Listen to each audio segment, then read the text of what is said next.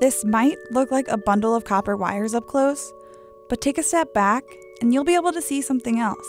Beautiful bonsai. These miniature trees are just like the real ones that so many people have fallen in love with. But these wire bonsai can last forever. Andy Elliott twists, coils, and curls metal wires into these bonsai sculptures. But none of these movements are random. He's mastered different techniques to ensure that every branch, leaf, and root comes out looking like the real thing. And he's had a bit of practice to get those techniques down. Andy has made about 1,000 trees since he began. He begins each tree with a sketch to figure out how much wire he will need to use. The shape and materials change with each sculpture Andy makes, and no two are the same. Andy uses the sketch to determine how many groups of leaves there will be. From there, he calculates the length of wire he'll need to complete those sections. Each group of leaves takes about 15 to 20 centimeters of wire. Andy secures the wires in a jig to hold the trunk in place while he works on the higher parts of the tree.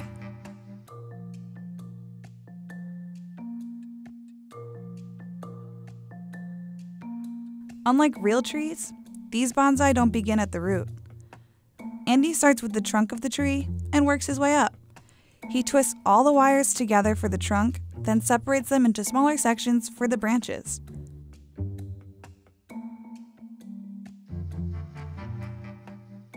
Each branch is twisted and molded in different directions and shapes to give the sculpture its natural look.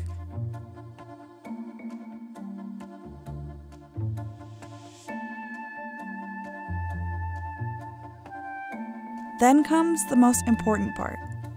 Andy separates the wires one by one and begins to curl them in. He alternates the pattern on each wire in order to mimic the look real bonsai have.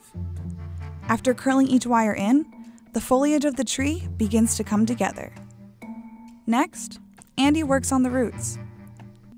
He uses the same curling technique to give the roots their signature look. But instead of using just one wire, he braids them together for a fuller effect. Each root is curled to fit onto the base. When Andy attaches the tree to driftwood, the whole piece comes together.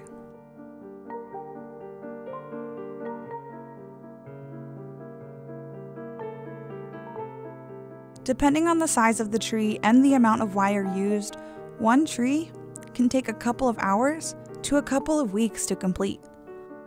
By creating these sculptures, Andy encapsulates the beauty of a bonsai in a way that'll last forever.